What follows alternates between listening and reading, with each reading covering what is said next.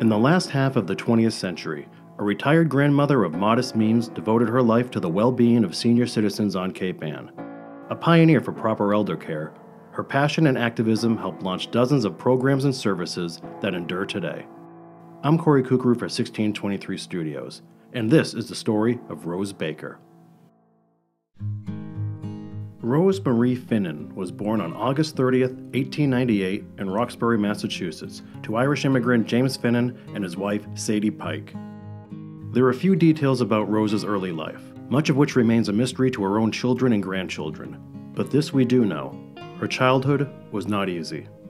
Rose's family believes she was most likely raised in the convent at St. Mary's Star of the Sea, a now-defunct Catholic church in East Boston built during the Civil War, and had no more than an elementary-level education. Rose never spoke of her parents, nor mentioned having any siblings. She worked as a seamstress in East Boston's Central Square, off modern-day Route 1A, just outside Jeffrey Field, now known as Logan Airport. She met Gorham Baker, a laborer from Gloucester who moved to her Eastie neighborhood for work. They married the day before Thanksgiving on November 26, 1919. It was a rough and tumble time in Boston, which was reeling from the end of World War I, the global flu pandemic, the Great Molasses Flood, the enactment of Prohibition, and massive labor strikes from the police department and telephone operators. Rose and Gorham scraped by. In 1924, the young couple moved to Gloucester's Maplewood Avenue, where Gorham took a custodial job at the burgeoning YMCA, and Rose found work as a seamstress. A year later, they welcomed their first of three daughters, Marie. Josephine and Rita arrived shortly thereafter. Life in Gloucester was good for the Bakers until the onset of World War II, when heartache befell the family. In 1942, Gorham died suddenly at the age of 51, forcing youngest daughter Rita to drop out of Gloucester High School to help support the family. Middle child Josephine opened a beauty salon on Middle Street. Rose, having a notion she'd be involved somehow sooner than later, immediately took hairdressing classes. Within a year, Josephine got married and Rose took over. With a keen sense for business, Rose successfully managed Josephine's beauty shop for over 2 decades. During her years behind the chair, Rose established a very loyal clientele. Not only did she hear all the city gossip, she learned about the challenges many of her senior customers were facing. Whenever she had spare time, Rose visited them to hear their concerns. This began a new chapter in her life: passionate advocacy for older adults.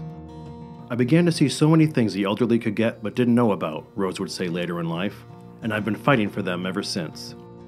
Rose was deeply religious and attended Mass at St. Anne's every Sunday, but she was also a bulldog for her beliefs, often flashing her Irish temper and using a spicy vocabulary that fit in perfectly on the Gloucester docks. There was no gray area with Rose. You were either on her side or not. Folks dubbed her the Iron Lady for her refusal to take no for an answer. As she implored the city and state to do more for seniors, politicians shrunk in her presence, and Rose was barely 5 feet tall. In 1959, at age 61, she became the first chair of the Gloucester Council on Aging, and eventually moved into senior housing on Poplar Street. It's there that she created the Poplar Park Friendship Club, the region's first drop-in senior center, and the development's community building. She was also instrumental in kickstarting regular bus service for seniors at both the Poplar Park and Lincoln Park developments. Then in 1965, just before retiring from Josephine's beauty shop, Rose became an original volunteer for the newly formed Action Inc. The local chapter was one of 1,000 community-centered nonprofit agencies launched nationwide as part of President Lyndon Johnson's War on Poverty. In short order, Rose managed a group of volunteers and went door-to-door visiting seniors to enroll them into Action's multitude of services. Rose was a big believer in group recreation. For years, she raised funds and organized city-sponsored bus trips everywhere from national parks to Niagara Falls.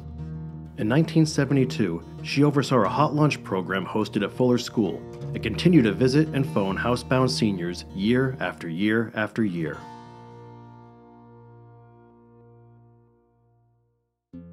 Throughout her 70s, 80s, and 90s, Rose worked tirelessly to serve those in need. The list of advisory boards Rose either created or participated in is astonishing. The State Executive Office of Elder Affairs, the Gloucester Housing Authority Tenants Council, the Commonwealth Volunteer Service Corps, Senior Home Care Services, the Gloucester Golden Agers, the Elder Service Corps, the Salvation Army, the Gloucester Community Development Advisory Board, the Board of Discrimination on Housing, and that's just a sample. Citing the need for permanence in elder care, Rose wrote a grant to fund a full-time executive director position for the Council on Aging. It was 1987. She was 89 years young. Rose's ultimate dream was to realize a designated, standalone home for programs and resources geared towards the welfare of older adults, a true senior center. There had been makeshift centers that occupied small spaces on Main Street and the YMCA, but more would be needed to assist the community's growing number of elder citizens. Much more. Rose doubled down. During an honorary dinner in her 91st year held at the Surf Restaurant in Magnolia, Rose, who loathed being the center of attention, insisted to the dignitaries on hand that all proceeds of the event go towards the establishment of a permanent senior center. A year later, the city purchased a site on Manuel Lewis Street in the heart of downtown Gloucester. Though this was a step in the right direction, raising capital to start construction would take time, lots of time. Between the city and private donors, full financing for the new center wasn't expected for up to a decade.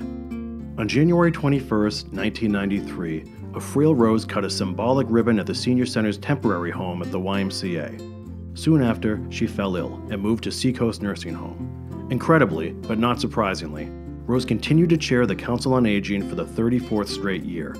The council moved its meetings to Seacoast in order to accommodate her.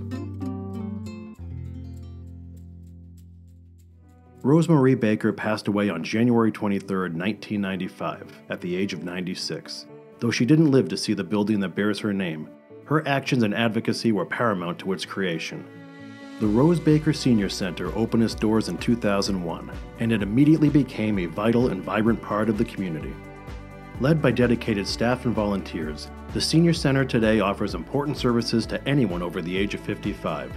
There are programs in art, education, health and wellness, nutrition and exercise, and computer skills, as well as support for housing, health insurance, medical appointments, legal and tax assistance, and transportation needs. And the bus trips Rose organized way back when? They still happen.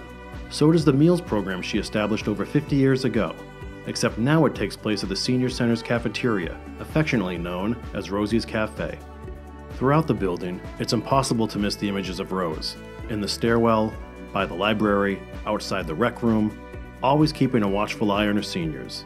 It's a fitting tribute to the 5-foot feisty fighter who made it all possible, Rose Marie Baker, the Iron Lady of Gloucester.